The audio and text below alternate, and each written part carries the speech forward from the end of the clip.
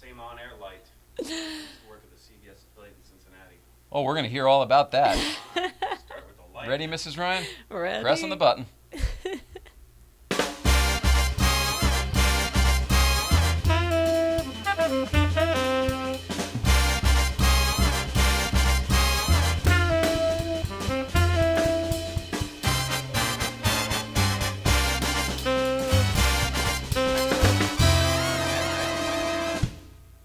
That's what, yeah. But it is Chinery.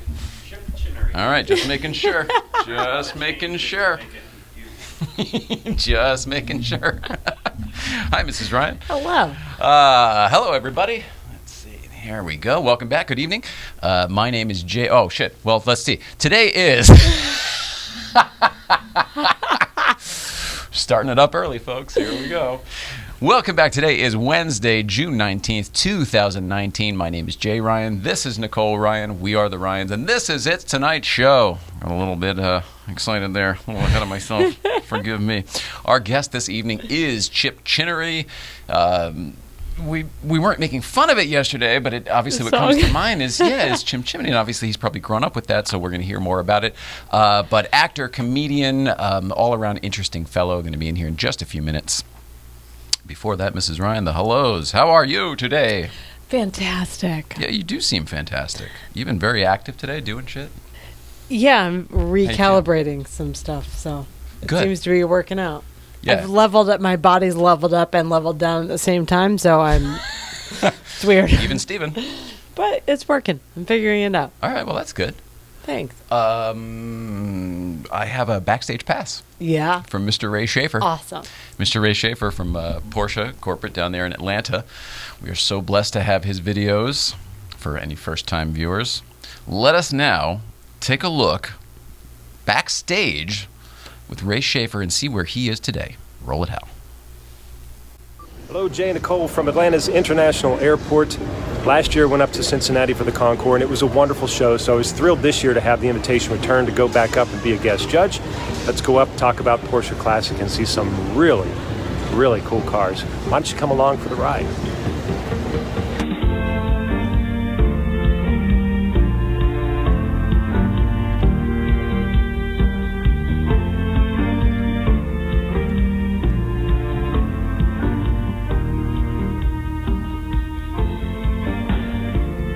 All right, so one of the things you've got to do when you come to Cincinnati is stop at Mainly Art, which is Mark Fisk's great store, curated mid-century modern furniture. And Mark is the fellow that was kind enough to invite me up to the Concours last year to be a guest judge, and I'm back this year.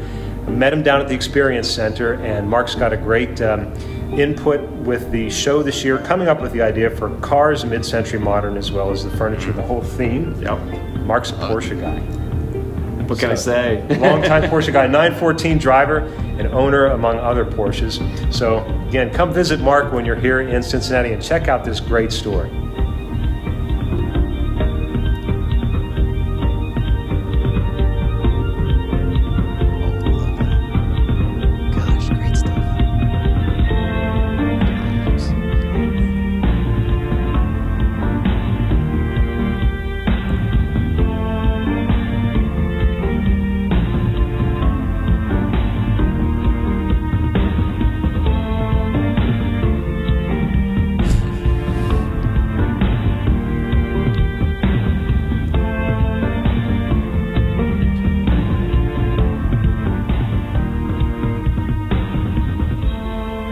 Saturday night is the hangar party during Concours weekend. As you can see, great selection of cars, fun catching up with everyone.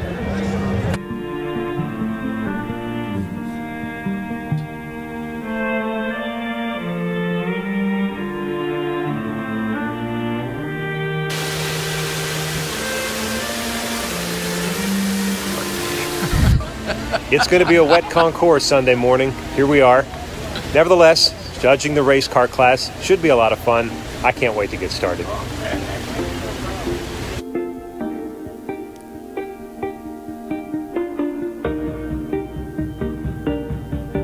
Gosh, that's cool. That's so cool.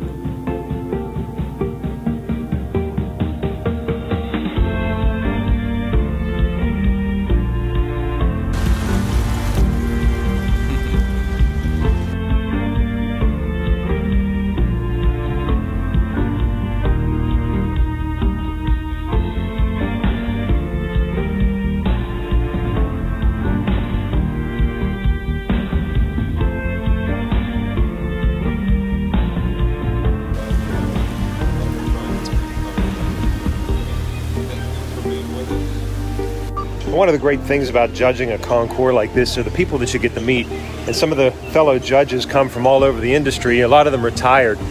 Speaking to Dick Rusin this morning, he's a retired GM designer. Boy, just stories they can tell about cars they created. It's so much fun. Really love that.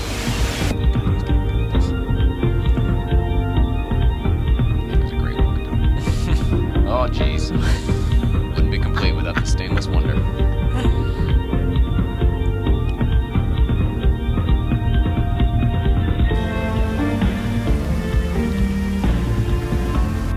Well, rain came out, and there's really not much you can do about that, but you can see it didn't really affect too many people's enthusiasm for the event. So, great show, Cincinnati. Great to be back. Thanks to the car owners who take the cars out and share them with the public. Really appreciate that. Have a great show, Jay and Nicole. See you next time. That looks like a lot of fun, I have to admit, even though it's rainy. That looked like a great time. I agree. Can we talk about Mr. Ray Shaffer's improvement? Once again, every single video he gets better. There was I made a couple notes here. There was a silver GT2 that they showed there that was on the grass. Nothing specific about that particular car, but that's a twin to the one that Mark Brazil crashed on the way over to Radford back in the old 70 show days. Okay, good visual. It was such a rare car, a rare limited edition car.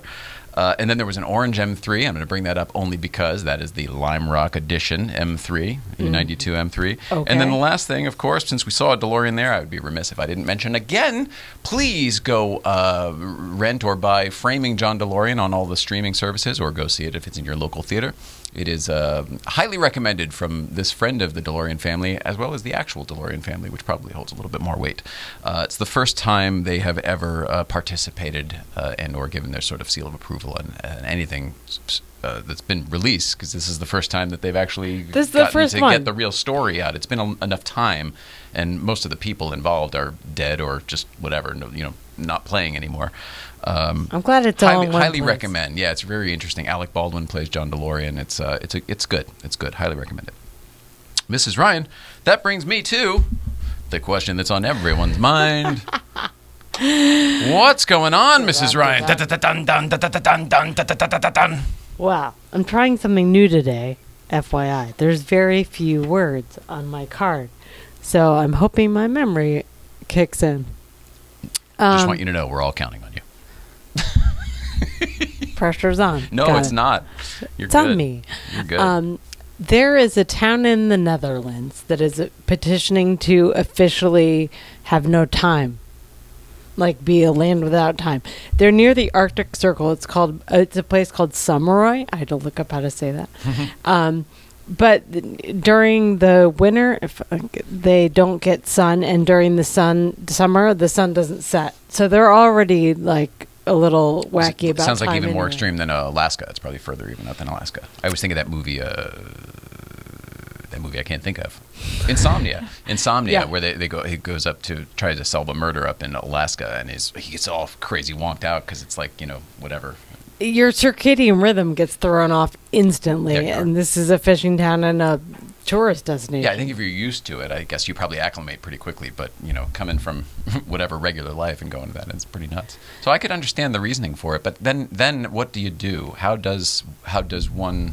Whatever. That's a whole other thing. I guess it's an experiment. Maybe we'll find out. We'll see if it actually works. But they're like, this is how we live normally. So people just, when you come here to visit, like, this is just how it is. Like, people play soccer to in the morning sometimes. So they're fine. It's almost for other people to understand them better when they come and visit, etc. Yeah. All right.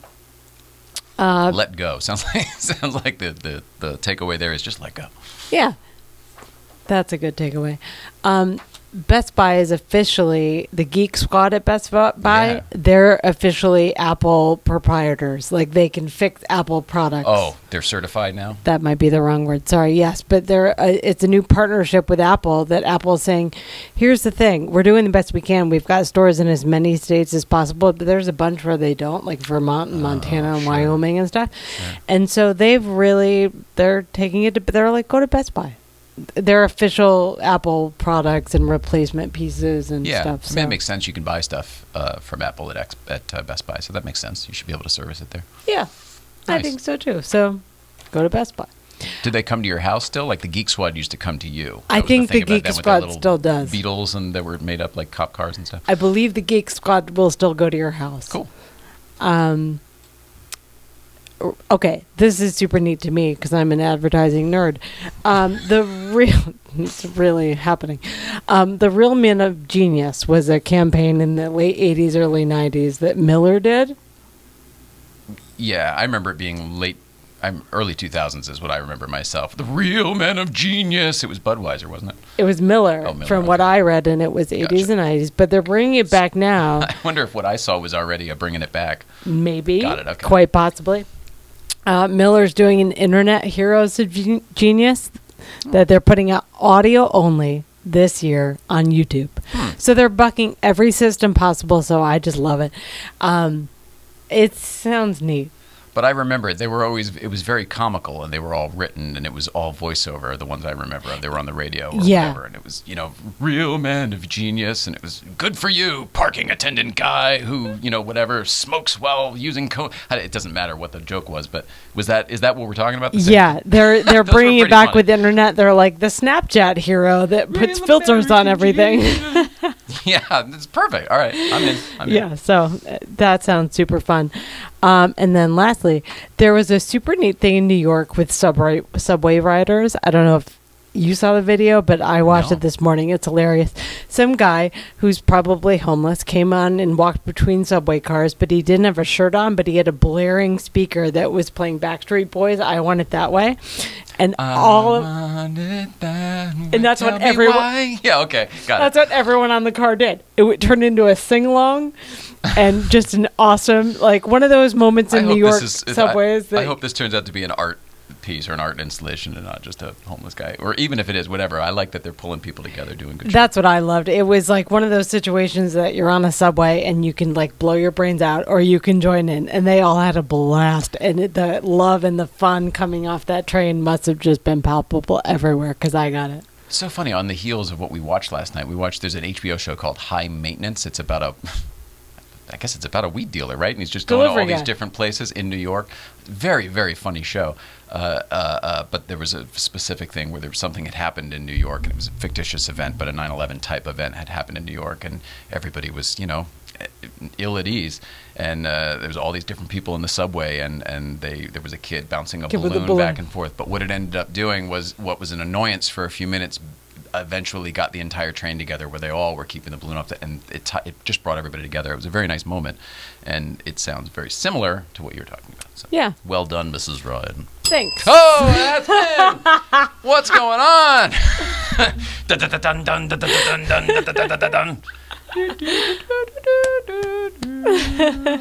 Well done, Mrs. Ryan. Oh my goodness gracious! Thank you, I sir. enjoyed that. How do you feel doing it that way? I thought it was exponentially better because you weren't relying on the card. You were using your brain. When my brain's working, that's awesome. Otherwise, it's just terror and panic that like I feel every time that I'm like, I don't even know if I can read those words.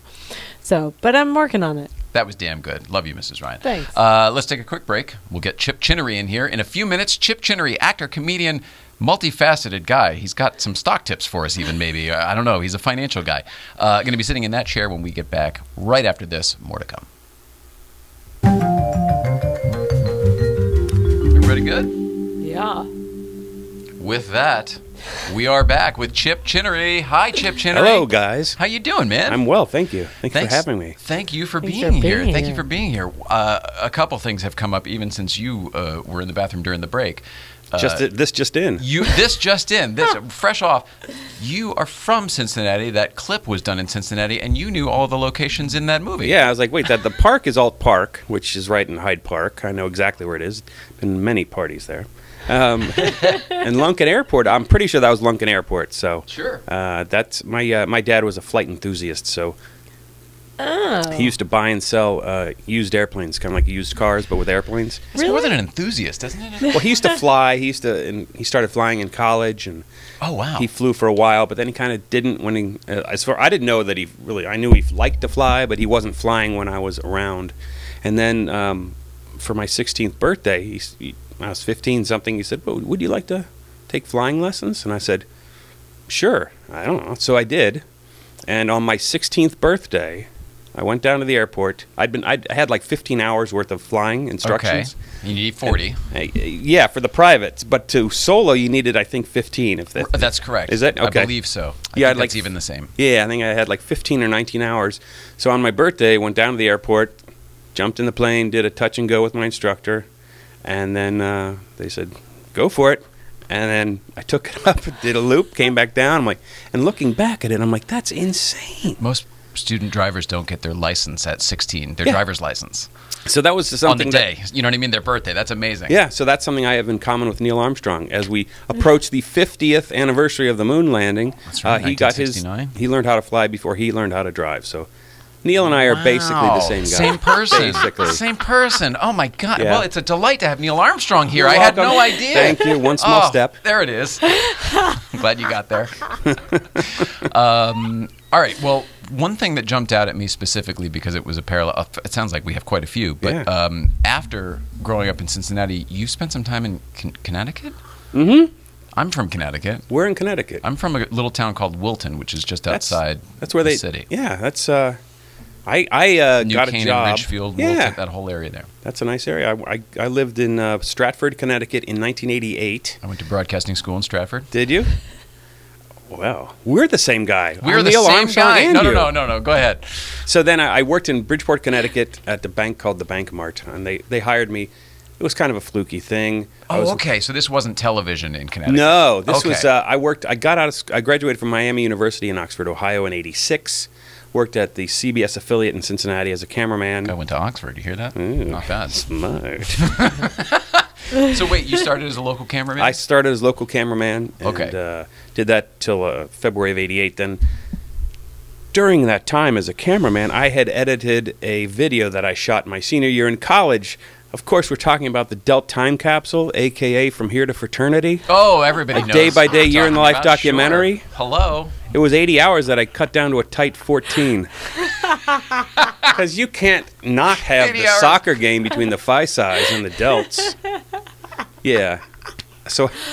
Oh, wow. Yeah. So because it's so important, college is so important at that age. Like, I gotta save all this. And so while I worked as a cameraman, in the 6 hours that I didn't have to work during the day, I edited this thing, and it took like 8 months and made a special. And well, all right. So you actually went and did something with it. I'm thinking more on the lines of when I was a terrible student. So in junior year of high school, they started putting me in internship programs doing that because I wanted to work doing this stuff, doing TV. Yeah. So they put me at a local TV station. So that's where I literally learned how to operate a camera, do all the different things. Did you pick up on that stuff as well, or were you just getting through it to go do something else?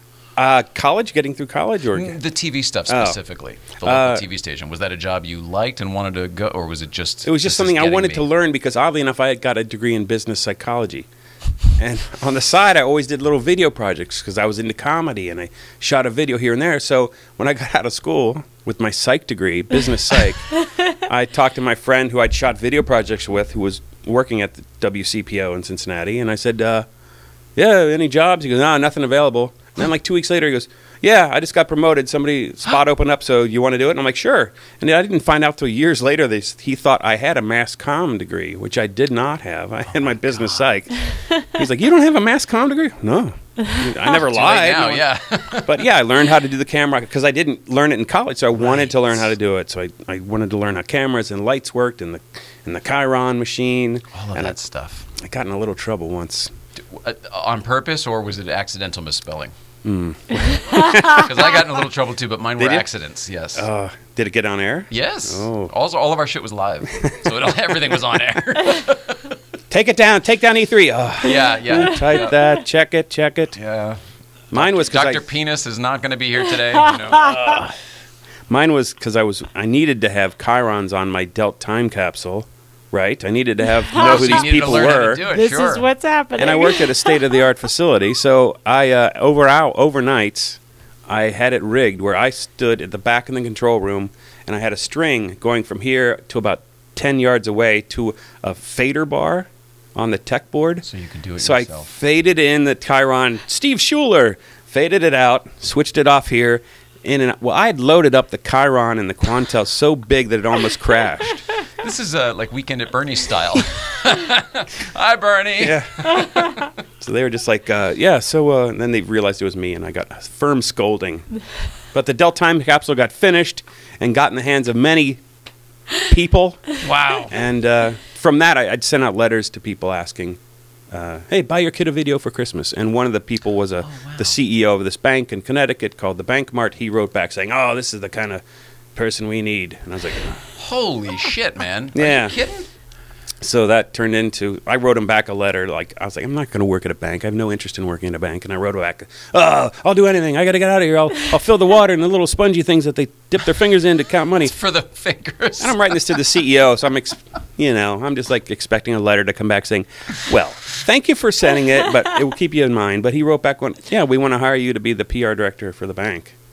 And I was like, what? Was it because of your outreach? Yes. So I'd sent out the letters. He thought I was a personable guy. He saw, he has a background in stand-up comedy. You He's worked in represented television. yourself well.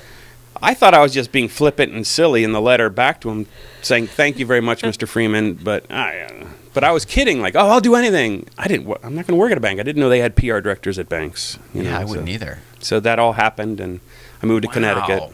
All right, so that was not it. Wasn't not what I was expecting there, but very, very interesting. Holy cow! But I eventually worked there, and then Did you like Connecticut?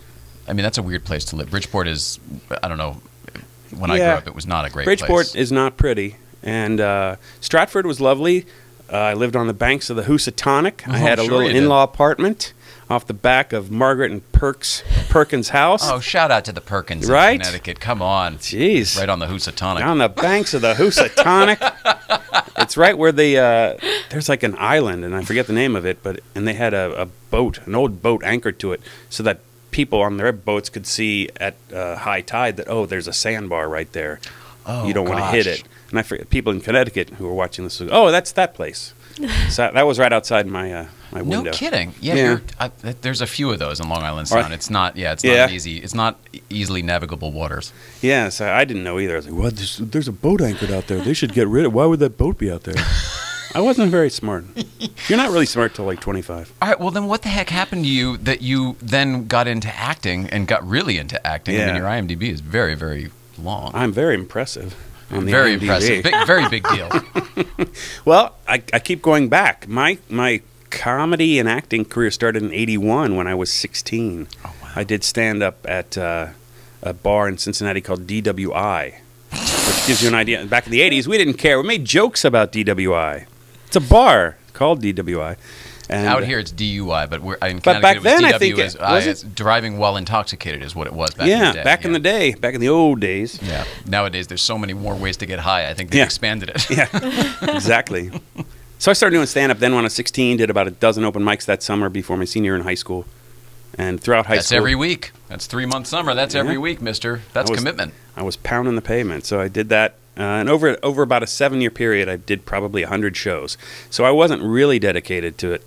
But I kind of did shows through college and high school and college, and then I had the Delt time capsule to edit, so I slowed down in 86, 87. Just one period there. Yeah, but then I said in 87, I was like, I want to do this full time, and by then there were plenty of clubs.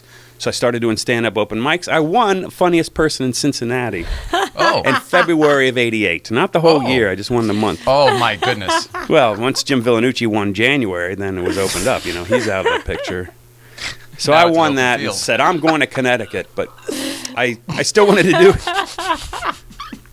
I still wanted to do stand-up and open mics, so I said, I wonder if there are any clubs in Connecticut. They offered me a job there. I got to go do open mics. Treehouse Comedy Club. The Treehouse Comedy Club, Brad Axelrod's place. And so this is that still there to this day?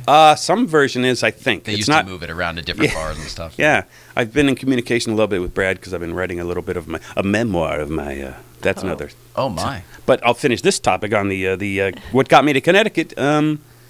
My college roommate Steve McDonald said, "Oh, my friend Tom Hertz is doing stand up in the Westport area. He went to high school with me, so I'll put you in touch." And so I talked to Tom. He's like, "Yeah, come on up. I'll introduce you to Brad."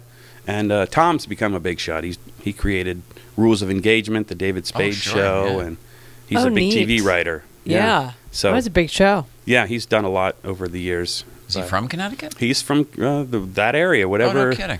Westport, I think, is where That's he's from. right next to my town. Yeah. Yeah. That's where Paul Newman lived, and Yeah. a lot of celebrities. Yeah, so that was that's what got me there. It Hertz saying, "Yeah, I'll introduce you to Brad." So I started doing open mics, which is also strange because you had to audition for Peter during the day. Guys, why did you do that? So it's like, oh, you want to do open mics? Well, come over at 5 and get on stage in front of Peter Cohen. And what? I'm gonna have to audition to do open mics? And he's like, Peter's like, yeah, man. He said to me, I remember to this day, he's like, some guys just weren't meant to do stand-up. Wow. And so he said, I didn't even pass the audition to do open mic night. And then I told Hertz, and he's like, what? And so he called Brad, and he's like, this guy's really funny. Let him go. He's the funniest man in Cincinnati. And Yeah. Well, February '88. February sure. was his time. So that got me to Connecticut, and that got me doing open mics, and then... So it was the phone call, though, that he said, oh, okay, sure. Yeah, Bring so him I in. got to be able to go back and do open mics without... I didn't have to audition a second time. That really is something. I'd never heard of that ever before or since, or... It's usually one or the other. You audition to be in the club, or you just go do open mic. Yeah, I'm not a crazy person, so even if I get on and I'm horrible, then you go, well, you can't come back. But why? Open mics. Yeah, that's what it's You for. expect some of them to not be Well, as who great knew as the some of Treehouse other Comedy ones. Club had such a high standard back in the day? Yeah. That's maybe we all should appreciate that. Maybe that should be the way it is. Keep the riffraff from getting on the stage. That's the only one I can think of, though, in Connecticut. There was Bananas in Poughkeepsie right over Bananas the in border. Poughkeepsie. I love At the Bananas. Holiday Inn on Route 9. Yes, October '89. That's when I did it. Oh, my.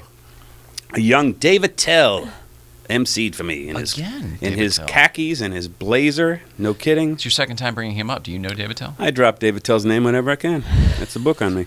You brought up a great story. You asked me if I had worked on Saturday Night Live Right. because of something you had seen on the show, and the answer is yes, of course. You've got a great SNL story, but more specifically, you're in what I call the Chris Farley chair because Chris Farley tossed Oh, himself, yes. rolled out of the chair off the set a couple times. Yes. And always did something spectacularly physical. I'm not going to do I'm not going to do a cartwheel like Oh, Chris. well. None of that. Oh, that's what I was leading up to. I would plug. So Handstand, go ahead, hoping Chip. for a handstand. Back off this thing.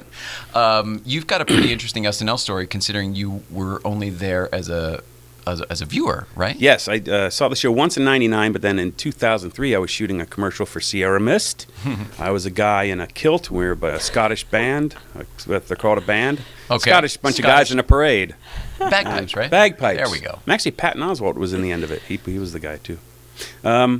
But anyway, I was in the We love band with Kevin Farley, and Kevin is a younger brother to Chris, I think, younger. Yeah. And so, But they look so similar. They're- Their yeah. physicality is very similar. yeah, and so we're there like on a Thursday or Friday shooting this thing, and it's like, oh, I'm gonna go to SNL, and Kevin's like, yeah, so am I. I'm like, maybe I should go with you instead of my friend T. Sean's tickets, where I'd sit up there. Maybe I go with Kevin, and we on got the the floor red seats, carpet. We went around back. We just hung out in the lobby. I mean, in the hallway. the hallway. Yeah, So the like checkered hallway. Yeah, right away from where the host comes out and stands and talks to you. So we stood out there, hung around. This is 2003. I was just going to ask you, 2003. Okay, so the green room upstairs is already closed. They closed that after 9/11. Did they? Right, so you were just hanging out. We were just literally hanging out. where all of the crew, all of the makeup people, security, and the cast. Yeah. There's no divider. You're just with them during Yeah, this. we were just hanging out, and I think Kevin looked enough like Farley that that must be Kevin Farley. Well, we should say this too. I don't know who was there for your show, but generally Dan Aykroyd and all sorts of famous SNL people Yeah. are all around and in that hallway at the time. Often, most shows. Yeah, I don't remember, but we had. It was cool because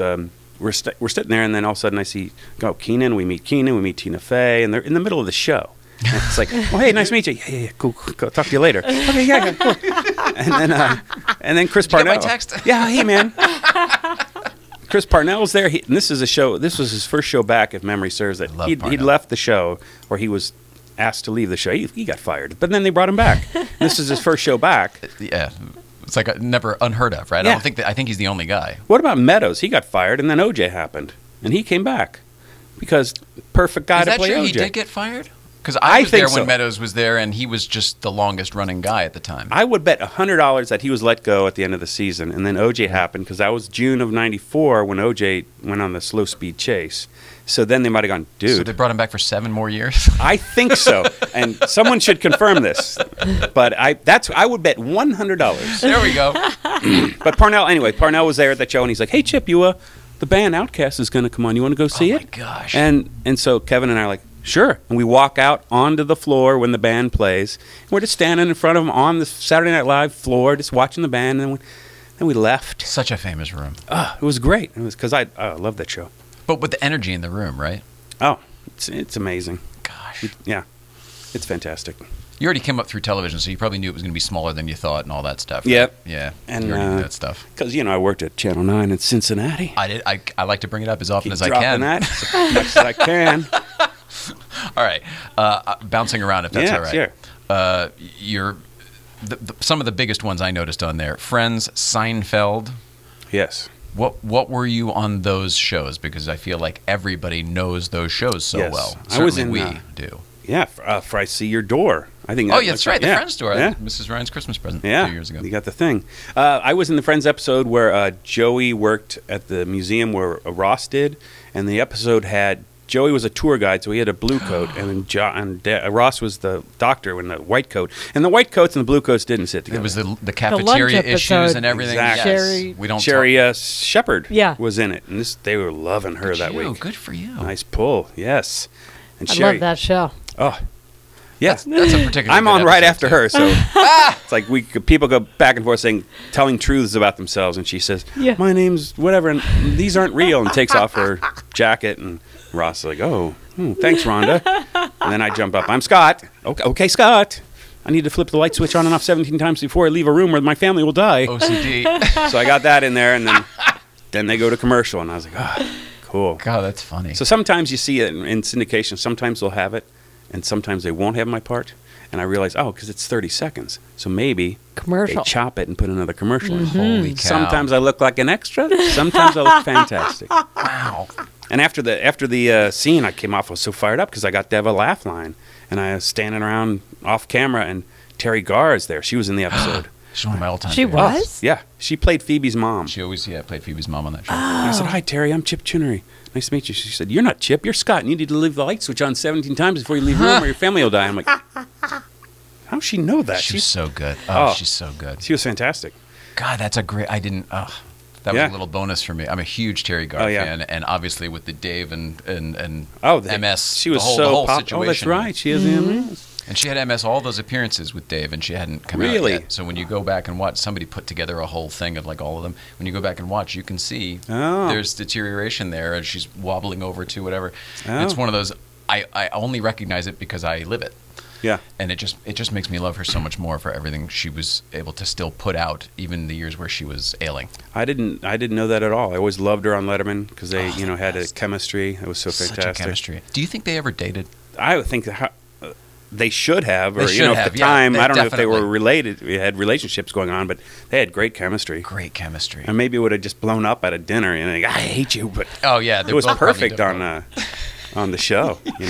All right, Seinfeld then. So Seinfeld, I was in the third to last episode called The Maid, and it was actually the last episode that they did in the studio.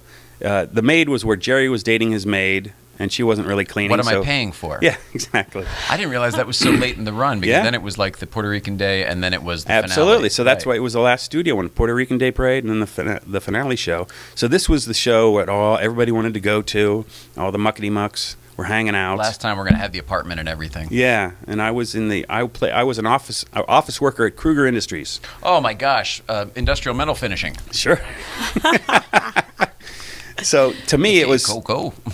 that was the episode. Yeah. Oh geez, really? Yeah. Okay. I got to say gammy and cocoa, and there was one line I said I ordered turkey sandwich. So at one point, I was the only thing on Seinfeld saying turkey sandwich. Is that the same one where he's got to have the mole removed? Is that all the thing? No, with that's a the different picture one. And everything? Okay. This is one where they started. Oh, he needs a nickname. He decided he wanted to be called T-Bone. T-Bone. And then so Somebody George else gets it. sneaks in T-Bone, and then Damon Jones, another friend of mine, he's on the show, and he's like, George orders a T-Bone, and then Damon's like, T-Bone? That sounds great. I want to have a T-Bone.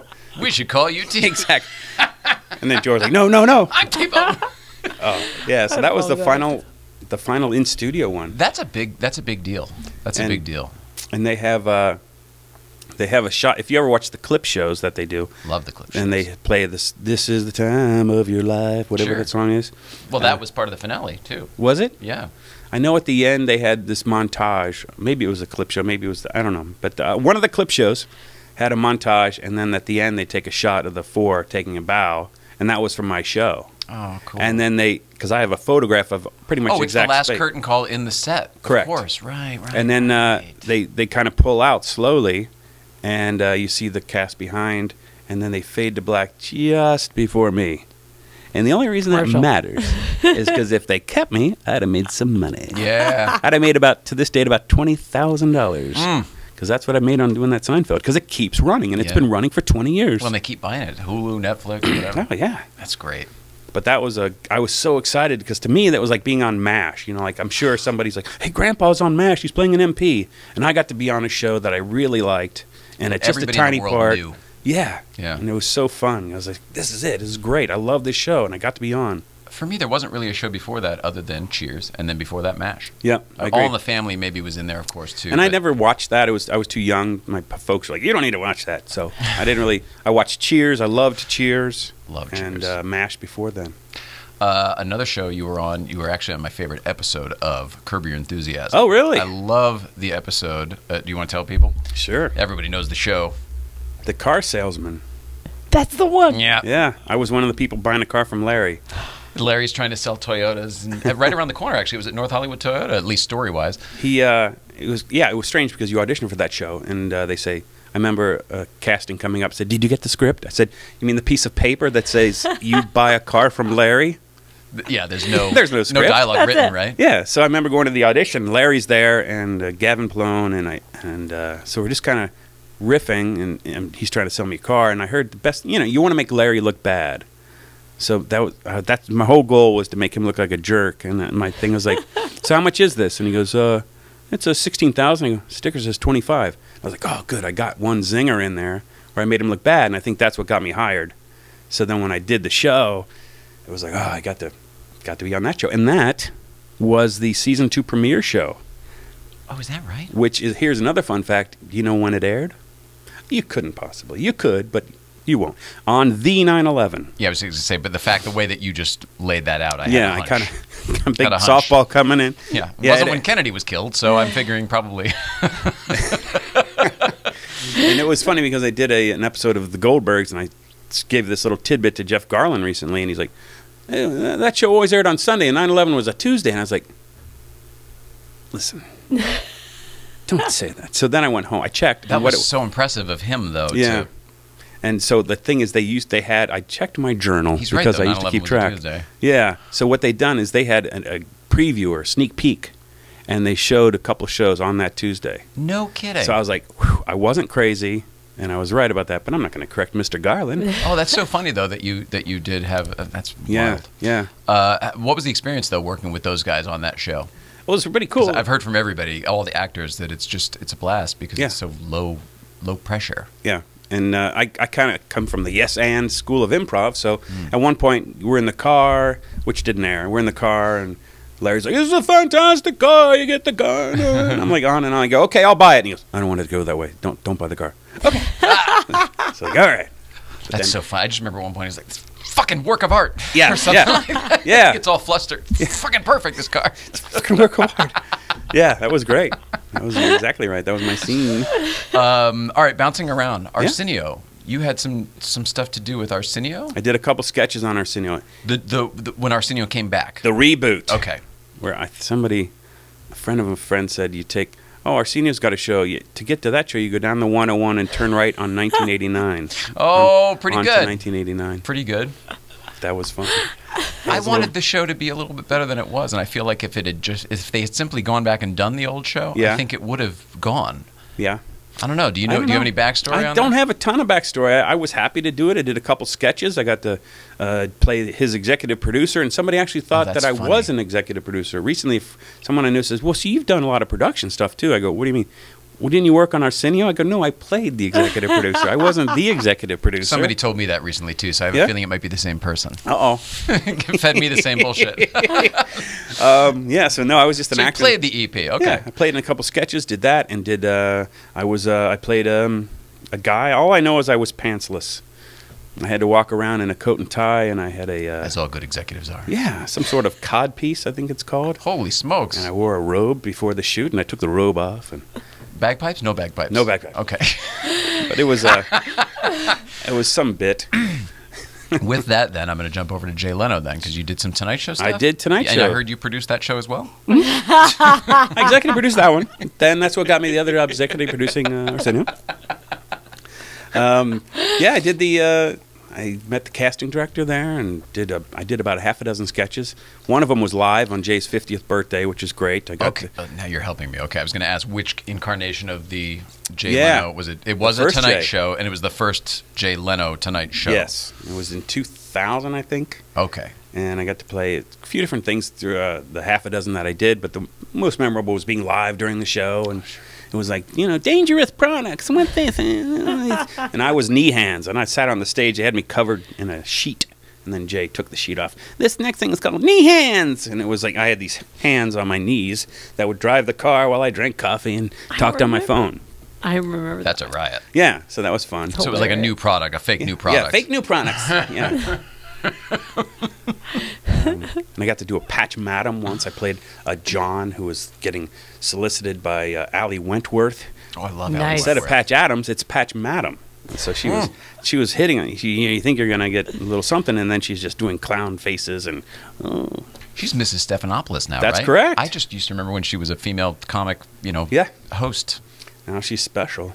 Wow. I liked her. She Yeah, I liked seemed her too. very nice. I liked her too. I didn't know her as a comedian. Really? so. Was she a used to be sketch talk show person? host too. Yeah? In the 90s, she had a talk show where she co-hosted with somebody, a Regis and Kelly type show. I can't remember the guy. Vaguely remember that. I feel like she It would was be fun on literally like, something like that. blah blah blah with Mike and Allie or Yeah, something like that. yeah. I think it might have just been called Mike and Allie or whoever the other guy was. Okay. You know what I mean? Like a Michael Berger Yeah. type. Not I him. vaguely remember the name. And I think she was a sketch person too. Wasn't she Groundling related? Sounds right. Sounds right. She She was might in Office Space. I remember that. Oh, really? In the I'd very forg- beginning of Office Space. Great was. movie. Yeah, it is. Great movie. I love that It's movie. fantastic. All that. Yeah, Heard sure. all that. Are they bringing you back? Because I heard all that's coming back. Uh, You mentioned Keenan before. Yeah, I'd not even. I did know they're bringing all that back, but I don't know if the role of cop knocking on doors is going to be required. Oh, I see. But I was just a No, guy. you were like Officer Krumke or something yeah, different. Scrumpke, yeah. Yeah. Just a sketch. Just a sketch on a kid's show. And in those kids shows, you just grip it and rip it. I mean, you can't be too big, so it's like you got a lot of goofy faces. Yeah. I did a Zach Just and characters. Cody where they're it's Oh, always- they're the boats. The Sweet Life Sweet of Zach Life. and Cody. Yeah, they lived on a boat. Oh, the kids. Yeah. because the mom was like blonde the lounge ones, right? singer, I think. Wow. Yeah. Things I don't know about kids It was shows. still Kids Incorporated when I was watching Disney. That was Oh. back in the 80s. Yeah, over the days. When the Disney Channel was brand stinking new. Yeah. I did it. They have a Disney XD now, which I didn't know existed till I did Crash and Bernstein a few years ago. What is it? What is it? Well, the show, it's gone now, but it was No, I mean the Disney Oh. XD. it's Extreme Disney. Oh, Extreme I think it's for the tweens, like, the 12, 13-year-olds. They want to get, they Forgive don't me, want I the assume- kid stuff. They want, Guys that Extreme want to go definition? skateboarding? Oh, Extreme Disney, just Yeah. XD, period. I think Extreme Disney. This show was about a puppet who was like a real life. Crash was a puppet who lived with Bernstein. Well, that's bringing me up. Wilford is on here as well. Now, Oh, that's yeah? not on Disney, but real life. there's Oh, that's right, a similarity real life there. dog. I forgot about that. It's a real life dog that he thinks is a guy in a dog suit. Yeah. And a little bit. Yeah. Uh, That was an FX show, I think. is it not Yeah. on anymore? No, it Oh, it went was away. a good show. That was It was a good interesting. show. It's a great show. I only Yeah. saw the first Who were you season, on but I that loved one? it. I played a doctor. Well, I didn't play it. Well, I was in this insane asylum, and I pretended to be a doctor, and I would console people, and I wouldn't console them. I would make them cry. I would tell them that their loved one died, and then it would go away. Gem. And then I got caught once by, what's his name? Escapes me. Michael something. He's in all the Christopher Guest movies. Very funny. Very Michael McKean. No. No? Some 3 names. Oh, yeah, he played Letterman in the movie. Yes. Michael. Patrick. Nah, it's Michael Michael Clark Patrick Duncan.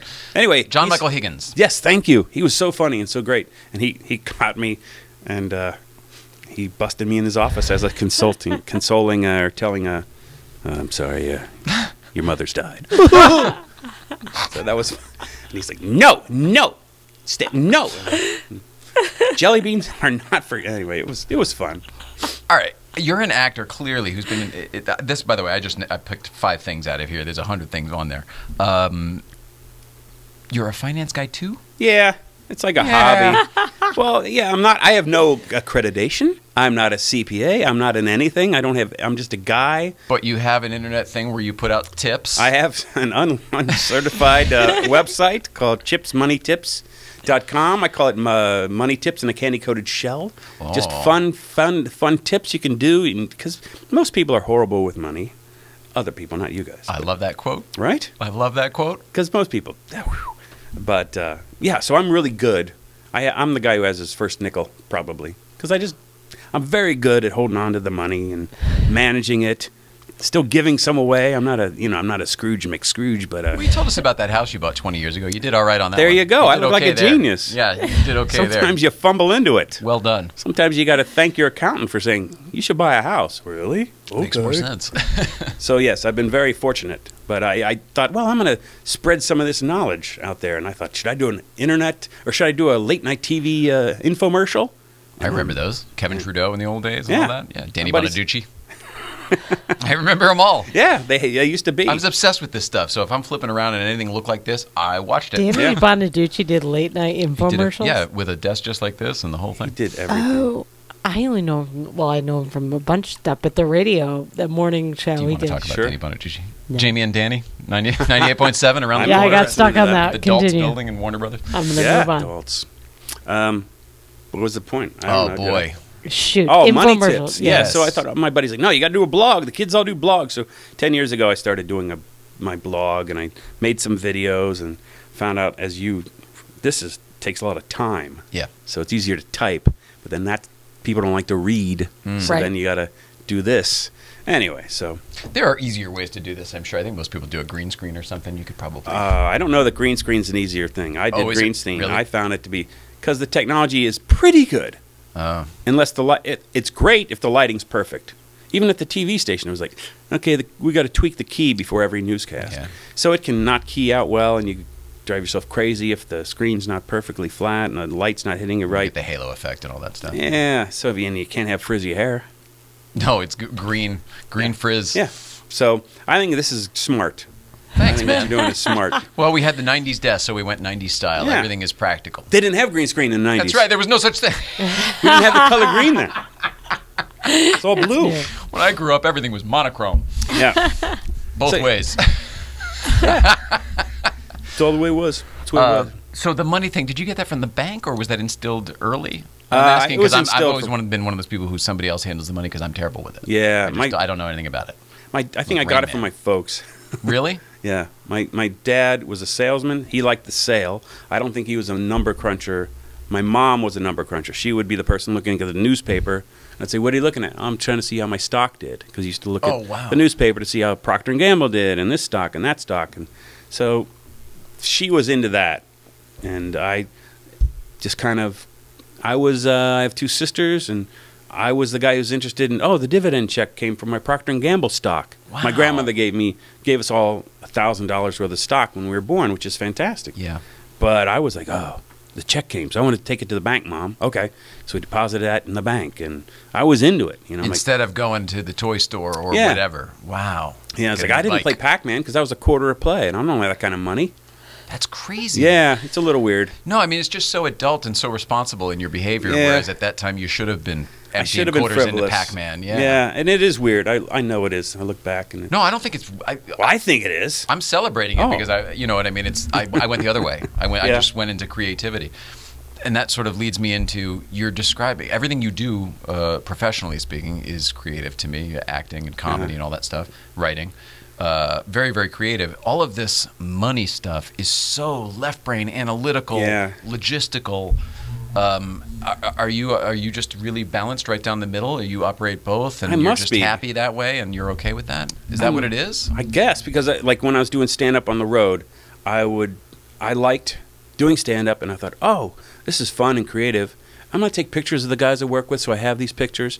And then it dawned on me, well, you know what you could do? You could take copies of these pictures and send them to the club, and they'll post them on the bulletin board, and they'll Advance. always be top of mind. Advance. So I'm always thinking, like, maybe it was because of the PR job I did in Connecticut, so I was aware of promotion and at the bank in Connecticut, so maybe I was into that because of exposure I had to PR, but I always liked PR, and I always liked performing. I mean, you don't get on PM Magazine as a 16-year-old. You were on PM Magazine? I didn't want to drop that off. I What the buried the heck? lead. I buried the lead. You did. I remember PM Magazine. Yeah. I was so, like, I used to be a baseball card collector, and I put together a convention when I was 16.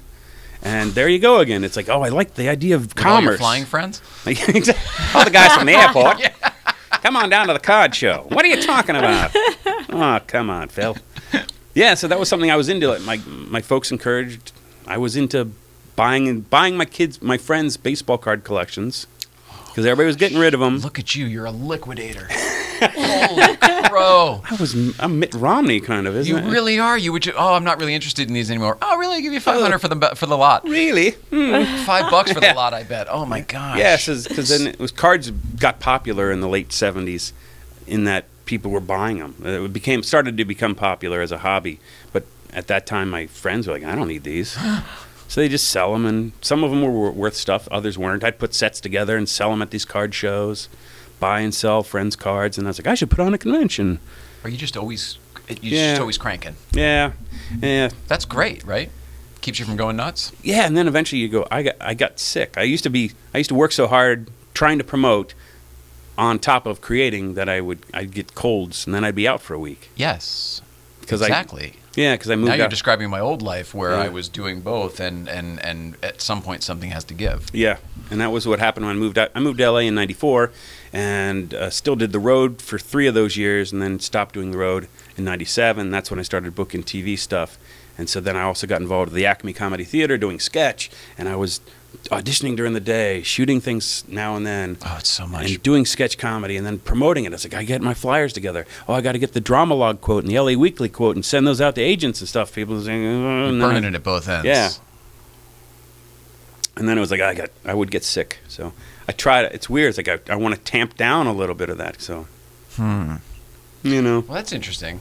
I mean, it's almost I don't want to make this a therapy session, but it almost smacks of like a bipolar type of thing where you get to the manic place and we got to get all this stuff done, and then you just crash of like I can't maintain this. I don't think it's that. Bipolar. You don't strike me as that right, either. But I get it. It's like, well, dude, because a lot of friends are like, hey man, I remember doing a sketch show once and somebody, man, all you care about is getting people out to see the show. I'm like, they're coming out to see you too, you idiot. If you, whatever I do, you should say fantastic, because they're not going to come here and go, I'm going to go in the lobby while anybody but Chip is on stage. right. You idiot. So, you know, people. I think people The say greater that good, thing. man. Yeah, I think people get kind of jealous. Like, oh, I don't care. Why are you promoting it so much? Shut up. Anyway, Wow. people are the worst. Definitely took a turn. Oh, man. You still go up and out, right? You go up in town? I not as much? haven't done stand-up that much lately. I just I want to do it, but I think you got to want to do it, and I just don't want to do it. That's right now. fine.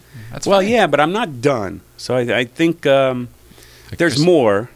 Okay. I'm not finished doing my nightclub act, as I call it.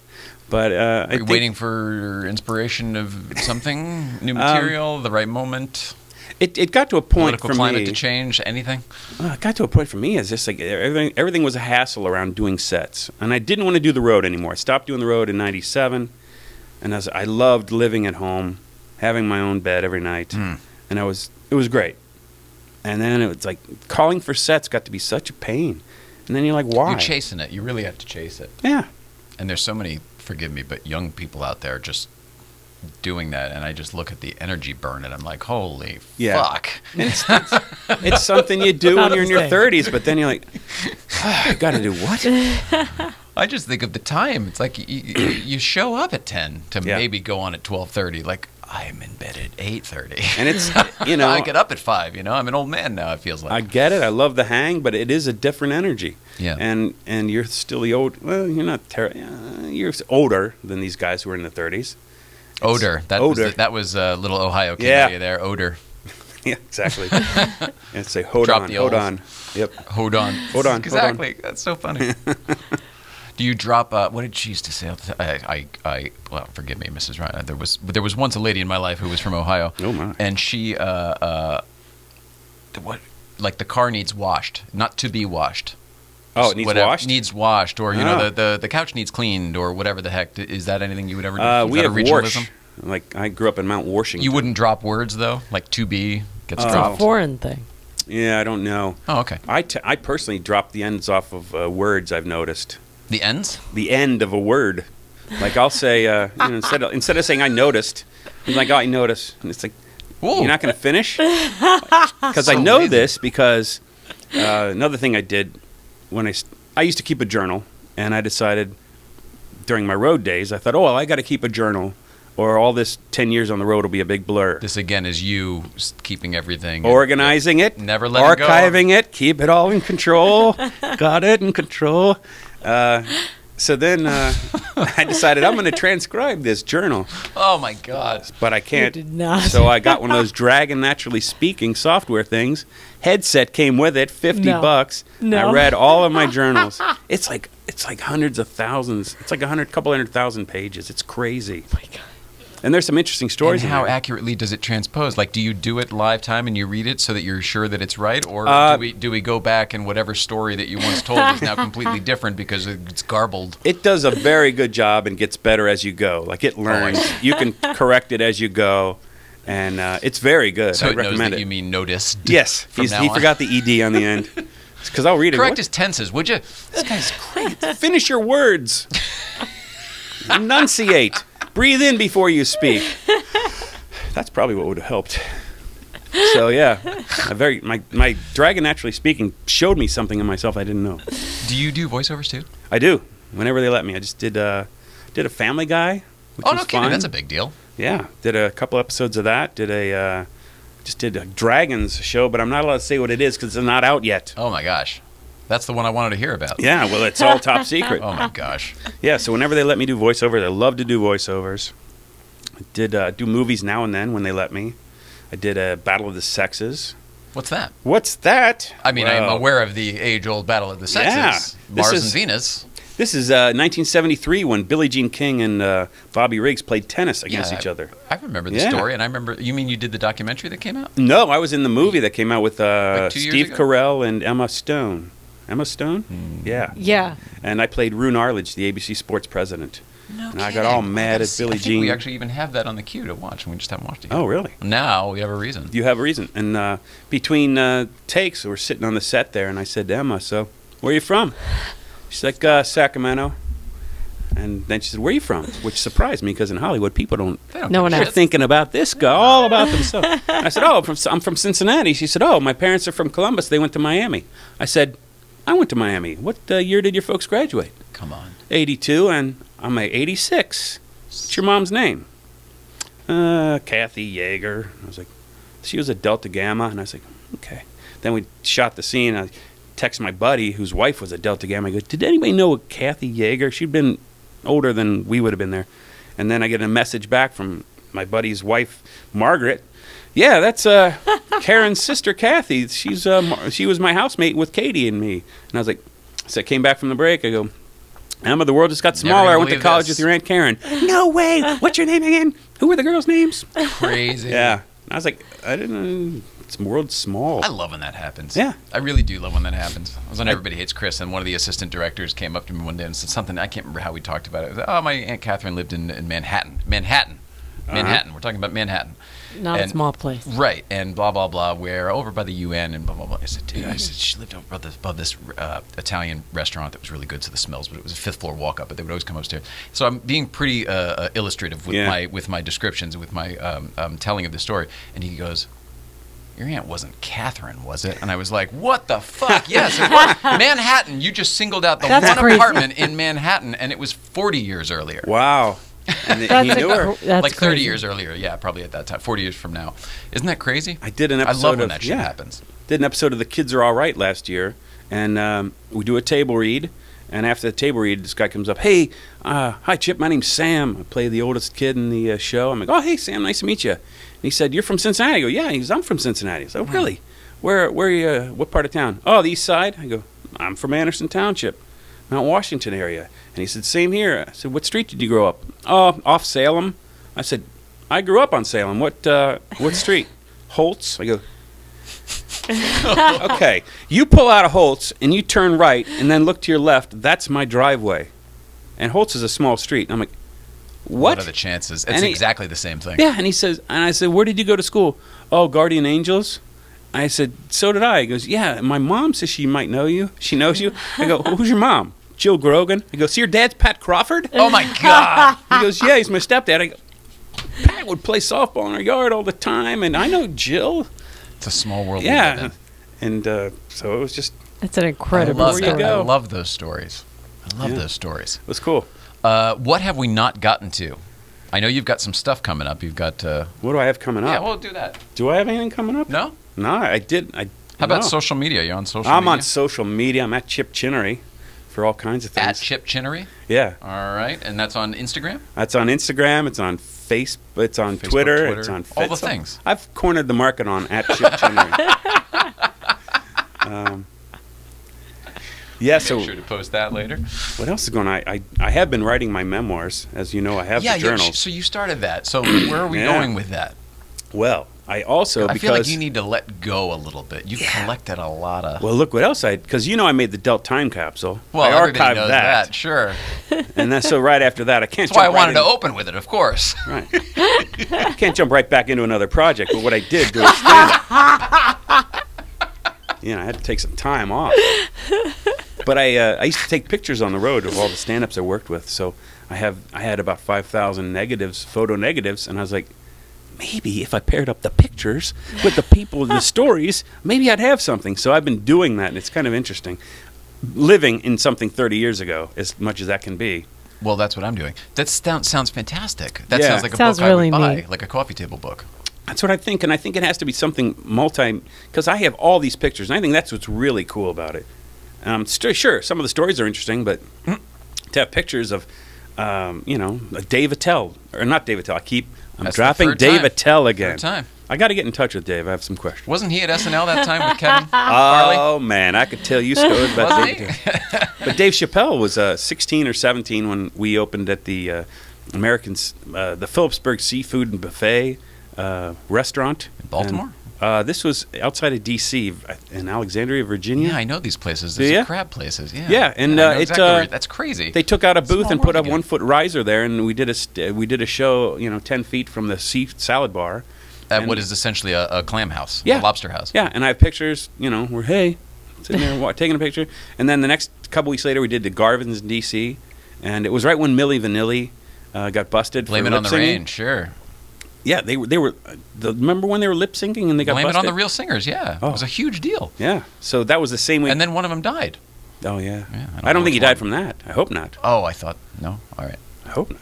But I was working with Dave, and I said, okay, what I want to do. So I recorded. Attell or Chappelle? I'm sorry, we're with Chappelle now. We've moved Okay. away from Attell. Two very, very famous Daves. If I only knew Letterman, I know the desk though. So Chappelle, I was like, okay, I recorded a joke in my tape recorder, and I asked Dave, after I finish this joke, would you play this through the sound system, and I'll lip sync it, and then we'll all have a You're good overdubbing, laugh. I see. And so Dave was my tech guy the weekend I did Good at Garvin's. grief. Yeah, and in my journal, I wrote down, I think Dave has a big career in TV and films. He's very likable. Wow. You really nailed what year the was this? future of that. What year was this about? 1990? Yeah, 1990. Oh, so it would have been before The Nutty Professor, which Oh. was his breakout thing, and then obviously the show and all the other stuff. I'm just Wow. saying, I should have quit then and Wow. managed You really Wow, called wow, it. Good wow. job. to. Hey, you saw the obvious. Great, yeah, good for you. I say, wow, this guy Oh, thought you're the Dave guy you Attell thought was talented. He could tell. You thought Chappelle would go somewhere. Really? Chappelle. job. That's- Yeah. Again, over and over again. So that's what's keeping me busy lately, just pretending it's 1989 and remembering things. How has this experience been? Great. Being on this classic talk show in, I in like it. somebody's home. I like it. This is very nice. I like the set. I like the people. You like the water. are fantastic. I really like your energy. Thank you. I really Thanks for appreciate having you me. coming here and being so open and so, I don't know. This was very easy for me. When It's you're not like always the next easy. Neil Armstrong, you can do these things. You carry, so you magnanimous. just have the confidence and the air about you.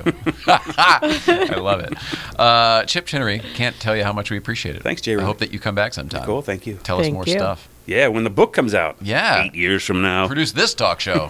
Add it to the list of all the famous talk shows you Send the photos in the meantime. Um, Curious. social media we hit. Instagram story we did. No dates. Goodbyes, Mrs. Ryan. Tomorrow we're not here. Friday we're at Breakfast Club, and next week's a big week. Big. We've got let's see, Alan Havey is here. We've got Jamie Lynn Siegler and somebody else that we're not sure of. There's a date that may or may not be filled. Cool. That's a big week though. Good stuff. I love you very much, Mrs. Ryan. We love you you very too. much, Mr. Chip Chinery. Thanks for having me. Thank you for being here once again. We love everybody at home. Please love one another, and we will see you next week.